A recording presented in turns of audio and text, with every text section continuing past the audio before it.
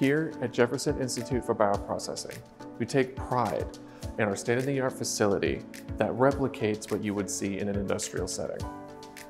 In the Introduction to Upstream Processing course, we go from a small vial of frozen culture, scale it up with shape flask, and eventually go into our 2-liter incubators here, where we then scale up even further into our large-scale suite. In the large-scale suite, we move from the 2-liter reactors into 5 to 10-liter weight bags. Then we inoculate from the 50-liter or the 200-liter single-use bioreactors.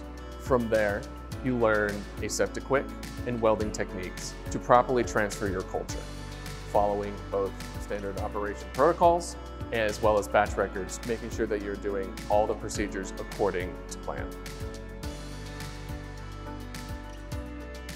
Thank you for your interest in our Upstream Processing course. If you would like any more information, please visit our website.